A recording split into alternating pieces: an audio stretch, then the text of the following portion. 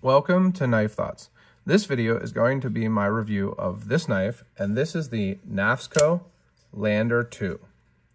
And so this is the second iteration of the Lander, which is a knife designed by Ben Peterson of Knafs. And I first, became aware of Ben Peterson, like a lot of people, through his videos with Blade HQ, but then was able to review the first knife design that he made, which was the Banter. Due to his generosity and goodwill nature in response to me criticizing the design on Reddit, and since then have been a fan of his knives and designs. And I got the Lander 1. I really enjoyed it. I actually took advantage of the open source and fast swap handle scales. My cousin made some 3D printed ones, but it just wasn't something that exactly was, the type of knife that I would carry typically as my modern knife, because like a lot of Ben's designs, it's a little smaller than what I typically carry. I'm usually carrying something in the 3.25 to 3.75 inch range, or even up into the 4-inch blade length range. One of my favorite knives from this year is the Spyderco Military 2, which has a solid 4-inch bladed knife, or is a solid 4-inch bladed knife. So the Lander 1 was a little bit small for my taste typically, and I was really excited when I saw that Ben was doing the Lander 2, which is basically a bigger and better version of the Lander 1. So he describes it on the site as kind of like the Apollo 12, in relation to the Apollo 11. It proved that it wasn't a fluke, that the Lander 1 wasn't a fluke, and that they could do it again, but better. So it's literally bigger. This knife has a 3.25 inch blade, which gets it kind of right up against where I typically like to have a knife. Again, I do like to be closer to 3.5 inches in the blade length for my modern knife, and a big reason for that is not really because I often need that much blade length, but because I typically carry a traditional knife also. Something like this GEC here, which is a smaller knife, and so I have that for my smaller blade, and really I don't have any restrictions that stop me from carrying something bigger. I work in a martial arts gym and live in a state where there's no blade length laws and all of that. But I was excited to see this larger version of the Lander.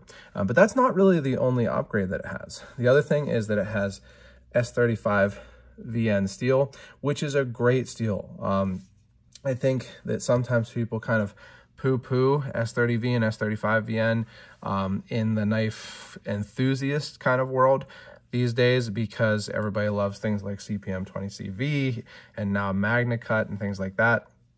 But I think that S35 VN is one of the best steels for general use.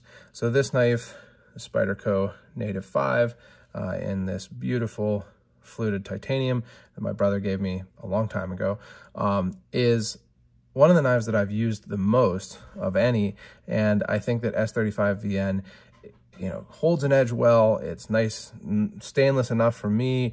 It's not that hard to sharpen. It's just a great overall steel, and I think a really good option for an EDC knife. And that's really what this Lander 2 is aimed at, I believe. The other thing is that this has a different lock. So this has what they're calling the clutch lock, which is the Kaiser's version of, what Benchmade would have called the Axis lock. So that the patent for that has expired, and so lots and lots of companies are doing their own versions of this style of lock. And speaking of that, this knife is made by Kaiser. So one thing that I really like that Ben does is he always, is transparent with the OEM of his knives. And I think that that's a good thing. It's something that's not always the case in the industry, and I understand that it can't always be the case, but I do appreciate it when it's something that the designer can do. And Kaiser makes a great knife. I've had a good number of knives from Kaiser, and they are always well made. They kind of have their own finishing style that's a little different than Civivi and things like that, which Civivi and we have made some of the previous designs for Ben. I don't believe the Lander was made by them, but the Banter and the Baby Banter and the Big Banter were made by we, Civivi, and we, respectively there, if I got that right. But Kaiser makes a great knife also, and this knife is really well made. It came with beautiful action. You can see that it's very smooth, drops closed easily. It came pretty much perfectly centered, no blade play. It does have caged ceramic ball bearings and locks super solid forward and back and side to side. Has these thumb studs so you can slow roll it. You can middle finger flick it from the back. You can just flick it from the front. And of course, with this clutch lock, you can pull the lock back and swing it out like that. So great action. The other thing is that this is a nicely ground blade. So seems like it comes to a really nice thin edge. I was impressed by the cutting of this knife. One thing that Civivi and we do really well is the grind on their knives. And, you know, different companies often don't, in my experience, get quite to their level of a nice thin grind. And I really appreciate that, particularly on an EDC knife like this. But I feel that this really, you know, kind of had the same nice thin grind so that it slices really well, which is what you want on an EDC knife. So I really appreciate that. And speaking of that, moving on to the blade itself, the shape, it's a very classic, kind of halfway between a drop point and a spear point. So kind of a design similarity between a lot of the knives that Ben has designed is this almost spear point, you know, almost drop point style blade shape with kind of a saber grind, not a full grind, but a nice high grind on there so that it is thinly ground. An interesting thing with this one is how it's not really a straight grind line. This actually does curve somewhat up towards the spine of the blade. But I think that this is a great all-around use blade shape.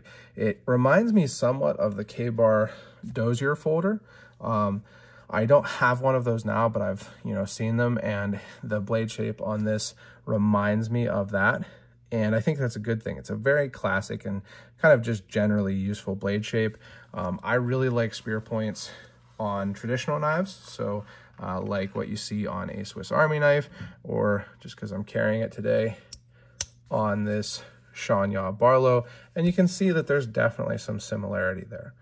So I do like a nice classic blade shape like that. And then the handle is really well done.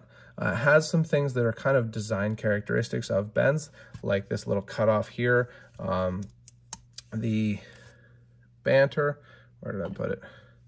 The Banter has that. The Baby Banter, the Big Banter have that, and the Lander 1 has that also. So it's kind of something that he keeps on his designs.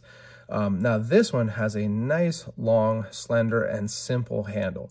And if you watch my videos, you know that I always say that a simple handle makes for an ergonomic handle, and that's true here. Now I have pretty wide hands and fingers, and you can see that I can pretty much get a full 4-finger grip without my pinky hanging off the edge of this.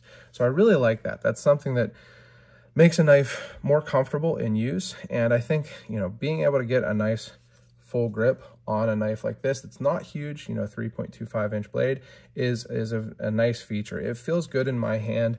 The clip, which is a nice deep carry clip here, you can feel it. I can feel it in my hand, but I don't think it's going to be a huge issue in your normal daily tasks. So I think that the handles are a really nice shape.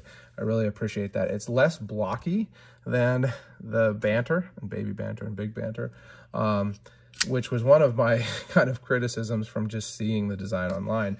But in person, in hand, actually, the Banter feels great.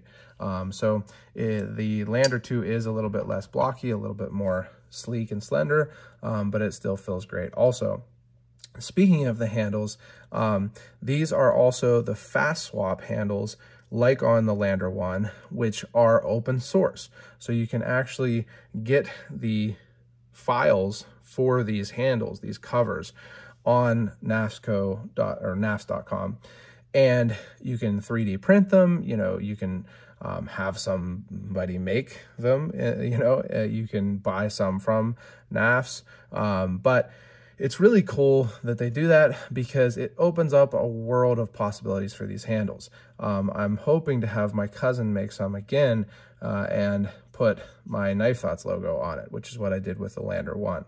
So it's really cool to be able to do that. I mean, you could go crazy with it. You could make the handles different shapes, you know, just build out around the liners. I haven't seen a whole lot of that. I know they've done some of that. People have done some of that, but that's something that you could definitely do. And, you know, you could make different kind of textures, different shapes on the handles. So it's really cool to have those open source covers or scales. I think that's a nice feature. So I think that this is an upgrade for me, a definite upgrade over the Lander 1, not just because of the size difference, but because it just hits a lot of those things. It's fun to, you know, open and close. It's very fidget friendly. It has a steel that I love that's heat treated well. It's heat treated to 59 to 61 hardness. A classic blade shape, a comfortable handle. So I think Ben did really well with this Lander 2, and I think that it is a definite upgrade over the first one. I got this from Kickstarter. I actually don't remember how much it was on Kickstarter, to be completely honest, but they're $130 on Knafs.com, and you can get them elsewhere also, I believe. But if you've enjoyed this video, make sure you give it a thumbs up, leave any comments below. Check out my website, knifethoughts.com, where I post articles on knives like this and knife-related topics. And make sure you subscribe to the channel, click the bell, and select all so you know when I post new videos. And last but not least, as always, don't forget to go out and do good.